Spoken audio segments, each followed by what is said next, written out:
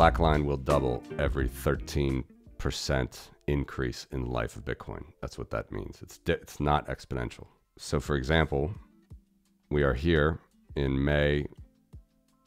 June 2025, right? June 25th in the model.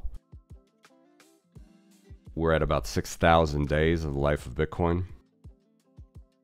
So if you add, the number is 12.7%, but if you add roughly 700 days, right? So 2 years out from here, the trend should double.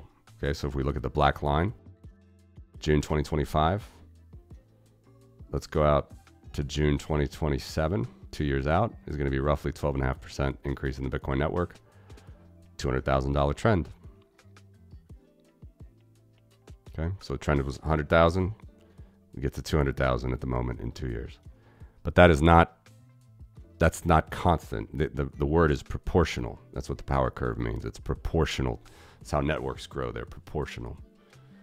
So if you look at this on my website, you can look at the power curve, very basic.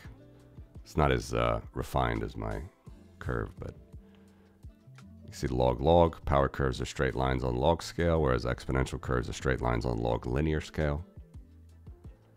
And here's that 12.7% I was talking about. Okay, so the 12.7% is a fixed number. That's when we run the regression, this is the ultimate sort of number to find. It's about 12.7%, but that reflects a different number of days, obviously, of life increasing the Bitcoin network as it gets older. So we are in this epoch, roughly here, between this one and this one. Like I said, I'm starting this randomly. So like this epoch actually already started in March 2024. Actually, it's about to be over next year. So in this step up, it's 630 days, but you just find it as you are. We're at 6,000 days of Bitcoin right now, so it would work the same. 6,000 times 12% is 762 days. Roughly, we're at roughly 2 year doubling time at the moment, and you can see that here. So that's what Bitcoin does.